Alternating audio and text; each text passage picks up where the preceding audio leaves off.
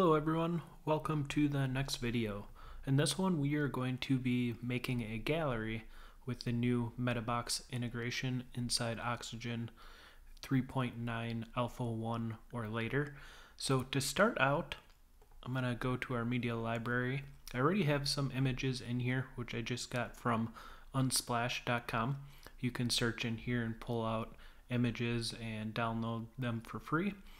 What I did is just got landscape images, a bunch of different nature ones, downloaded them all in relatively the same size, and added them to my media library. One thing I do want to note is that if you do want to include captions with your images, you will want to add those captions in your media library under the caption field here, which I've gone through and done that for all of mine just so we have some data in there. So next, what we are going to do is jump over to MetaBox, and in our custom fields, we're going to add a new field group, and we're going to call this one Gallery. We're going to actually have to come back because we are going to have to set our posts to a specific page, which I don't have in here yet. I suppose we can just set pages for now, that way it will show up. So again, we got to that by clicking on settings and change our location from post type posts to pages in this instance, or you can set it wherever you need it to be. But I'm just going to stick with pages for this tutorial. Then we'll click back on fields and add field. And what we want to add is going to be single image.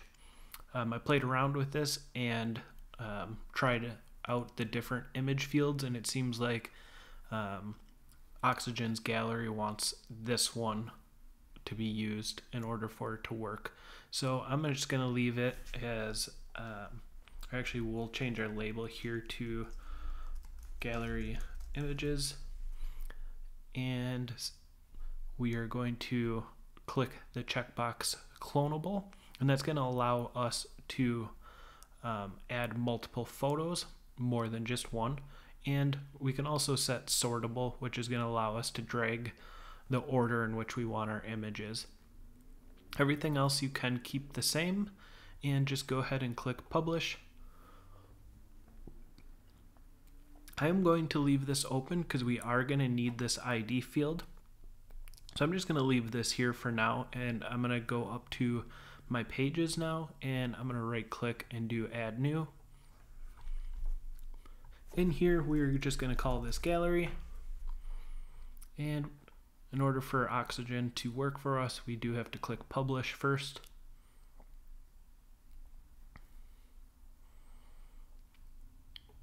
And then update again, and I'm just going to minimize this for a moment, and you'll see down at the bottom we have our add media button. So I'm going to go ahead and click that and just choose our first image and click select, and then click the blue add more, and it pulls up the add media button again, and we'll just get all these added in here.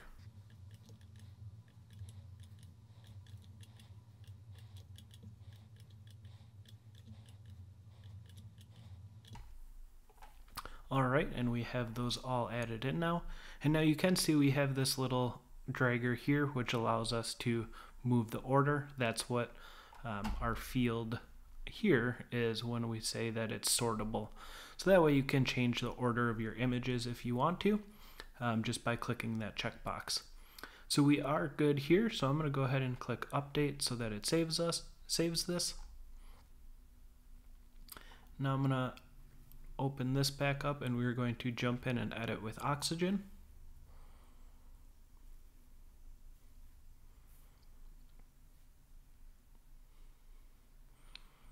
I'm going to start by opening my structure panel, and we are going to add in a section, and I'm just going to give it some spacing right away.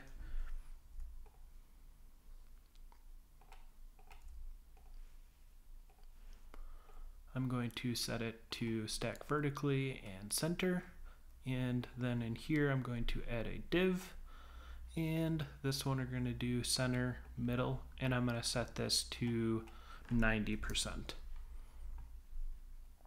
Now we can go to add in the top, and either you can search in here or just start typing, and I'm going to type in gallery. And this is just going to be Oxygen's native gallery, so we don't need any add-ons in order to make this possible to use.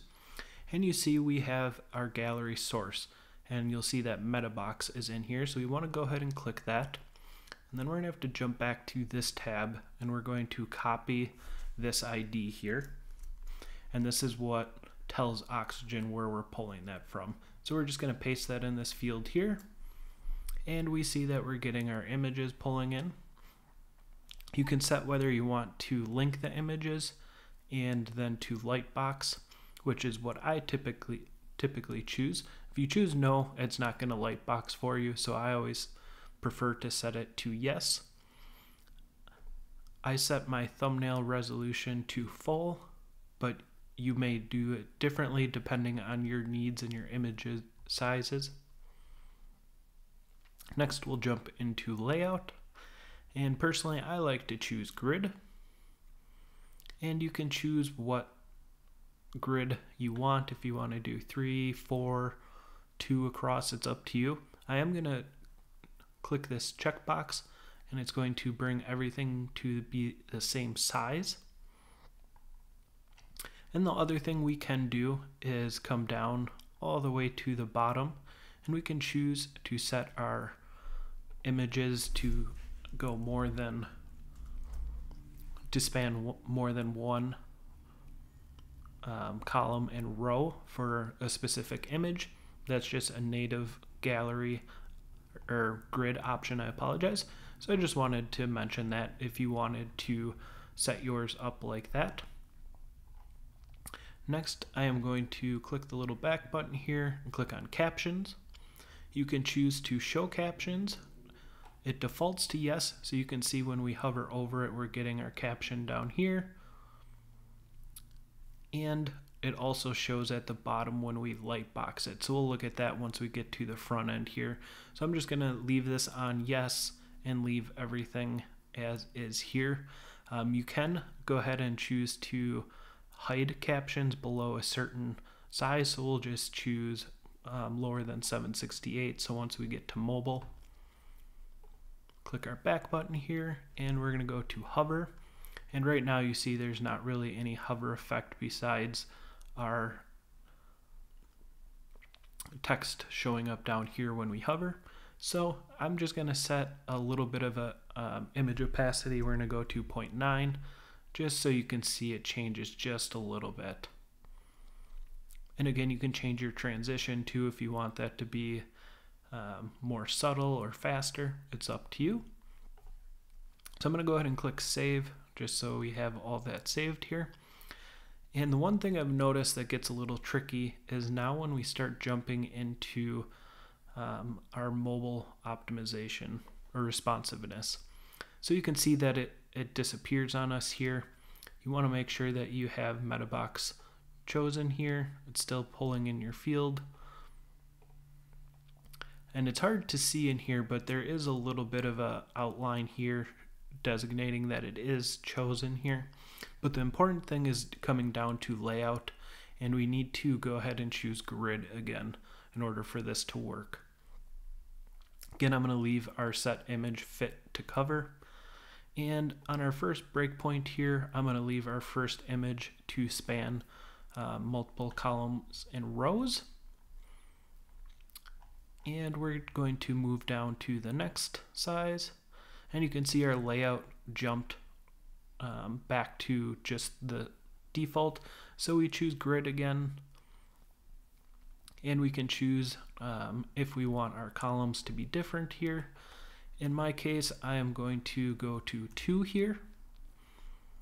And we're going to come all the way down, click on our first one here, and I'm going to set this back to 1 and 1. And that way our first image should default back. You can see that it's not doing it in the back end of Oxygen, but it should show up properly on the front end when we get there. So next I'm going to drop down to our next size down. And again, I'm going to choose grid, and this one I'm going to set to just 1. And again, you can see our first image is not showing properly, but on our front end it should do this for us. And on our last breakpoint here, I'm also going to click grid, and it should inherit the 1, but I'm going to type that in just so we have that. I'm going to click save, and we're going to jump to the front end.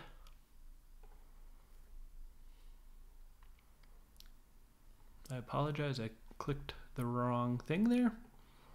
So let's try that again. Alright, so you can see on the front end we have our gallery showing here. And it was pretty easy to get that all showing up correctly. You can see when we hover, we get that little bit of image opacity, and our text shows up at the bottom here. And if I do go ahead and click that and lightbox it, you can see it brings the image to basically full screen, and you're able to navigate left and right, and we have our caption down at the bottom. So you can see we can navigate through here to our different images. You can see some of our images are a little bit different sizes here, and that they all are showing at full resolution. And 2x, you just click anywhere in the black. So now let's go ahead and make this responsive. So I'm going to click inspect, and our little mobile icon here. And responsiveness, does it let me drag it? It doesn't. I think that is only a Chrome feature, and I'm in Firefox Developer here. But you can see that on our mobile size, which is 320 for our width, that we're getting just 1 across, and everything is fitting here. And if I make this a little bit bigger, let's go up to maybe a little bit bigger iPhone. And let's jump up to iPad. And again, you can see it showing as 2 across like it should be. And if we rotate it on our iPad to be landscape here, now you can see that we're getting our first image, which spans 2 columns and 2 rows, showing up properly again, and we're getting 3 rows across. So you can see our mobile responsiveness is now working. So I'm going to go ahead and exit out of the mobile mode and inspector, and just get back to our normal desktop view. So again, just to recap on that, in the back end of Oxygen, it doesn't show up quite properly, but always do double check on the front end to make sure that it is. So in our case, it does look a little bit weird here after we set each of our breakpoints with grid, but once you save it and go to the front end, it does show up properly. So that's how easy it is to use the new gallery integration with MetaBox. Jump back up to my all devices. Again, we're just setting our gallery source to MetaBox. We're pasting in our ID from MetaBox, which we find right here. Typically, if you rename your label here, it's going to change that ID. I like keeping a extra window open just so it's easy to navigate back and copy and paste that. But you paste that in and choose all of your different styles and everything here. Again, you can choose what you need for yours. I chose grid for mine, but you can choose to do flex or masonry. I'm not going to jump into those in those videos because it, for most people, I think grid is going to be the typical option. Again, captions, you can change your background color for when you hover and the text color. You can choose to show it on hover or not, so we can click no, and you can see that it's going to show our captions not just on hover, so that is an option as well. And again, you can choose to show the captions at all breakpoints, or below a certain breakpoint, choose not to show them. And again, giving under the hover tab, you can set a little bit of opacity there, just so you get a little bit of difference there when you do hover over an image besides showing the caption. So I think that covers this video. Certainly if you guys have any questions, please do let me know. But this is very simple to do, and I hope you guys enjoyed this video, and I will see you guys in the next videos.